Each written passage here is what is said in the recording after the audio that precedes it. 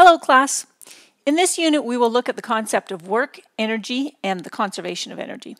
The most important concept we will cover in this unit is the law of conservation of energy. Now energy is closely related to the concept of work, so let's start by looking at work. In physics, work has a very specific definition. Work means that energy is transferred. And this requires that these three conditions must be met. First, a force must be applied to an object. Easy enough. 2, the object must undergo a displacement. There must be movement or displacement. And 3, the force and displacement must not be perpendicular, otherwise the work is zero. Let's consider these examples then to test that. Is pushing against a wall work? Well, no, because there's no displacement. If there's no displacement, there's no work. Consider the weightlifter example to the right. Is lifting the barbell overhead work? There's a force applied, there's displacement, and they're not perpendicular. So the force is upward and the displacement is upward. So not perpendicular. Therefore we have yes. Is holding the barbell overhead doing work on the barbell? If you think about the three criterion that we just applied, then this must be no, because there is no displacement. So isometric activities like pushing against a wall or holding something in place does not qualify as work. There's certainly effort, but it's not work. More specifically, the work done when a constant force is applied to an object while the object undergoes a displacement delta d is given by the following. Work equals F delta d cos phi, where phi is the angle here between the force vector and the displacement vector. So you'll notice I'm using a delta d for most of my notations, and you'll see in the book that they use another notation, an S vector. I'm also choosing to use phi because we'll often, in problems that involve an incline, there we have used theta traditionally.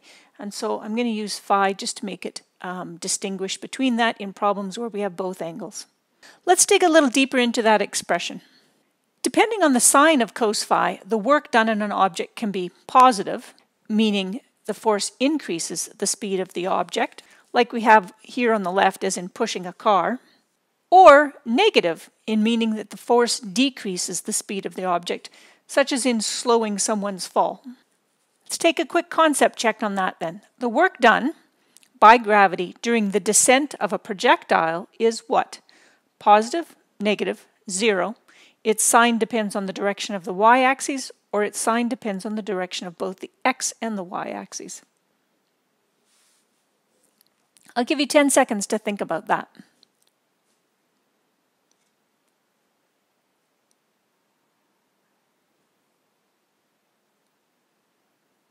So if we think about the work done by gravity, let's think first about the force of gravity.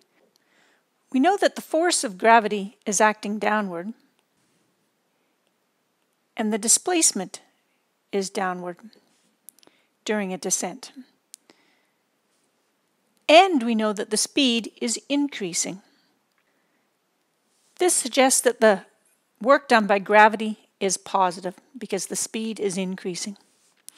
Alternatively, we can also look at the expression F equals, or work equals F delta d cos phi. The angle between these two vectors is 0. And the cos of phi then, for phi equal to 0, will be equal to a plus 1.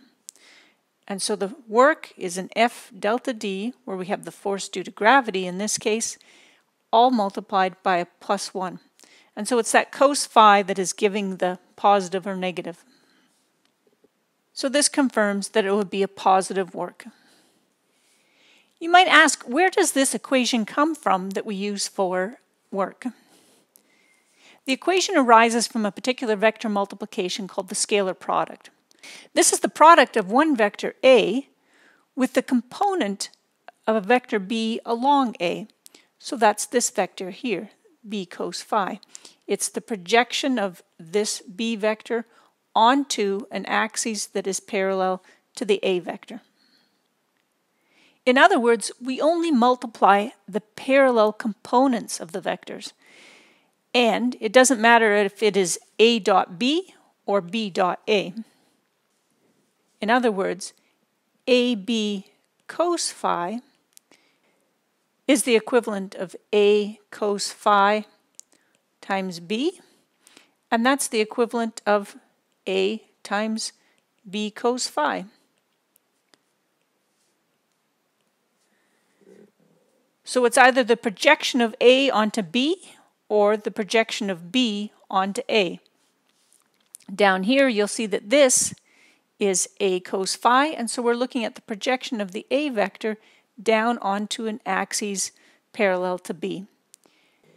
And those will give us an equivalent value. So work is just the scalar product of the force vector and the displacement vector. So we're multiplying parallel components of these two vectors to get F delta D cos phi. Let's look at the signs from a different perspective now. Suppose we're pulling a box horizontally with an applied force. The upward component does no work, but the horizontal component, parallel to the displacement, does positive work. This comes right out of the cos phi. For a phi that is less than 90 degrees, my cos phi will give me a positive value. In the second example, where the box is moving still to the right, but the applied force is to the upper left, then phi is greater than 90 degrees. Hence, the cos phi will be negative. And this is consistent with our earlier description, namely, the horizontal force will be reducing the speed, which implies negative work. Lastly, a force does zero work when the force and the displacement are perpendicular. That came from our definition or our three criteria of work. And so when phi is equal to 90 degrees, the cos of phi will be equal to 0. And hence we have zero work.